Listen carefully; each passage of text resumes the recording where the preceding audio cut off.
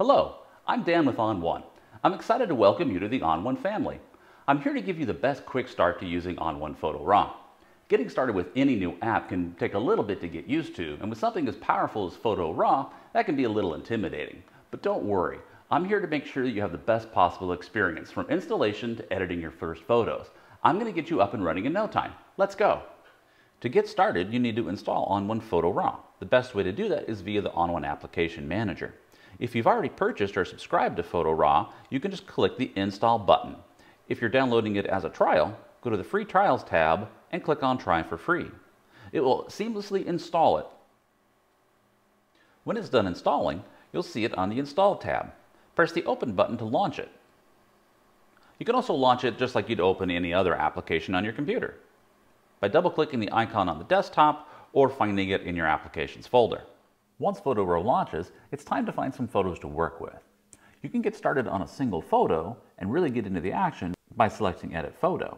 Or you can browse a folder where you keep your photos, or you can create a catalog of where all of your photos live. If you're coming from something like Lightroom, you might be comfortable with this option. For now, to get started quickly, I'm going to use the Browse a Folder option. Most of us keep our photos in one defined location, either on an external drive or in your My Pictures or Photos folder. I have an external drive called Photos, and inside of that, I keep a folder called My Photos, and then all of my photos are organized in categories under that. So I'm just going to select to browse that My Photos folder. Over here on the left-hand side, in the Local Drive section, you can see the drives that are attached to your computer. Right here, you'll see the Photos drive, and inside of that, the My Photos folder. And inside of that, you'll see the subfolders for all the categories, the way that I organize my photos. Something unique about Photo RAW is you'll see your folders as icons as well. So in the middle view, you'll see those same folders. So the same folders that we see in this tree view on the left are icons on the right. And you can navigate those folders by simply double-clicking on them. I'm going to go into my Landscapes folder and continue to drill down until I find photos from a recent photo shoot. Here we are, we're in a folder full of photos now. You'll notice on the left-hand side, you'll see the folders that I've navigated to reach this folder. From here, changing photos is easy. You can simply use your arrow keys to navigate up or down or left or right. If you'd like to see your photo larger, simply double-click on it. And again, to view it even closer, just click or use the zoom gesture. To go back to a fit view, press again or use the pinch gesture.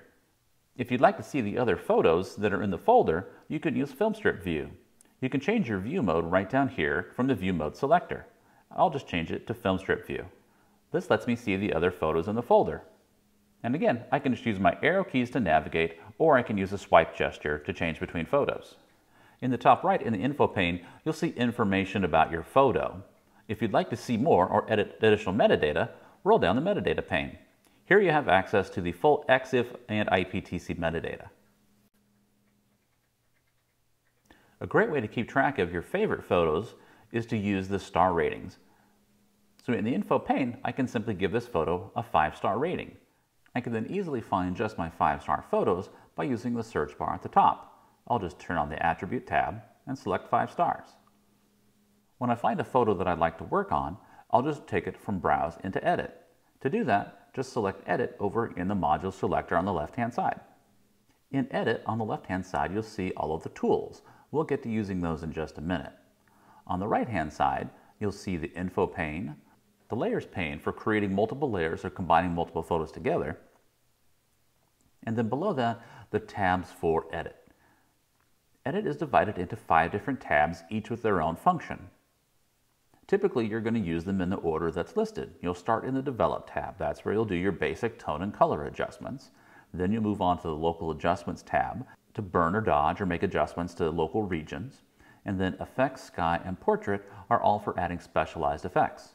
The first thing I do when I open most photos is use Brilliance AI. Brilliance AI is like a fast-forward button to your workflow. It does all of the tone and color correction adjustments for you automatically.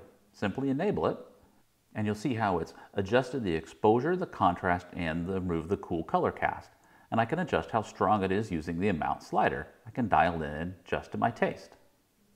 You can also see it's added an automatic adjustment to the sky where it's detected it, and I can control how strong that sky darkening or enhancing adjustment is. I know I'm going to replace the sky in this photo, so I'm going to leave it off. Now, if you like to manually adjust the tone and color options, you can do that as well. I'm just going to roll Brilliance up and open the tone and color pane. And here you'll see the sliders that you're familiar with for exposure and brightness, contrast, highlights, shadows, things like that, as well as your color temperature. They've all been preset automatically by Brilliance, but you can adjust them to your heart's content. Below that, you'll also see controls for adjusting noise, to remove noise, and sharpness. You can also adjust lens correction for correcting the lens. I'm just going to enable it. You see how it automatically corrects the lens distortion for me. The next thing I do in most photos is I'd probably use the crop tool and do any retouching that I want to do before I get on to the stylizing. So I'm going to start off with the crop tool. With the crop tool, you simply drag the corners to create whatever shape you want if you're just doing a free-form crop. However, many times you need to crop to a specific size or aspect ratio.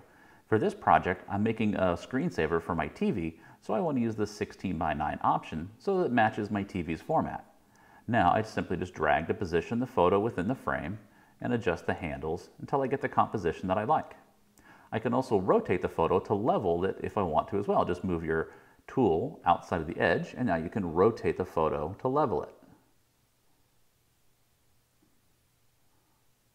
When you're happy with the results, hit enter or press the check button. Now's a good time to do any retouching as well. I'm going to use the healing brush right here to remove the foundation from this silo that collapsed. Simply brush over the region you want to get rid of and then drag the source to an area that will heal this section and make it look realistic. And you can do that as many times as you need to. When you're done, hit the check mark button. Now it's time to make some targeted adjustments to just areas in the photo. A great way to do that is to use the Super Select AI tool right over here on the left-hand side. You notice as I mouse over the photo, different regions automatically turn red. These are all potential areas that Super Select detects automatically that I can add adjustments to. In this case, let's add an adjustment to the grass. I want to give it kind of a warm, rich glow. So I'm just going to click on the grass. It turns blue to tell me that it's selected. And then I can right-click and I can select from any of the different presets for effects or any of my local adjustments. I'm going to go to the glow category and I can simply mouse over them until I find one that I like. I'm looking for one that adds just a little bit of a rich, warm color to the grass. There we go. That Radiance Glow works pretty well. You notice when I do that, it switches to the Effects tab and shows me the filter that it just added, and I can turn it on or off or even adjust how strong it is. Let's add another adjustment, this time to the barn. I'll simply click on the barn, right-click. This time I want to add some sharpness and detail, so I'll add a dynamic contrast filter. I'll just use the natural option.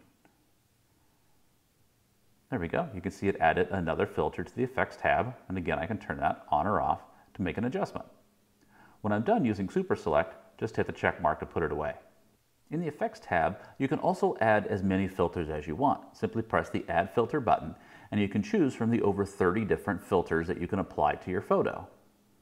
For this example, let's add a vignette. That will darken the edges. I'm going to use the Big Softy option, and then I'll just dial in the amount that I want. I can even move the vignette around using the Vignette Centering tool, so I can make sure that it's weighted a little to the left so it doesn't darken my barn.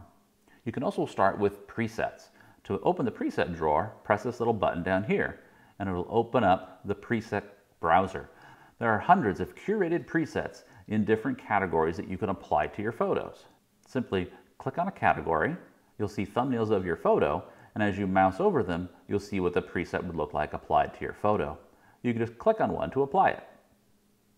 You can also save presets so you can use them over and over again. For this photo, let's replace the sky as well. So I'm going to go to the Sky tab, and I'll start just by using one of the built-in styles. There we go, that's a big improvement. All right, let's take a look at the before and after. There's our original photo, and after. Now keep in mind, everything that ON1 Photo RAW does is non-destructive. All of the adjustments and edits I've made here are simply instructions. I can go back and change them at any time. The original RAW photo on disk hasn't been altered at all. That also means in order to share this photo with someone else, we need to save a copy with those settings applied to it. An easy way to do that is to use the Save As or the Quick Export option from the File menu. I'm just going to use Save As, select where you'd like to store your photo. I'm just going to put this one on my desktop, and then pick the format that you'd like to save it as. I'll make it a JPEG. Then hit the Save button.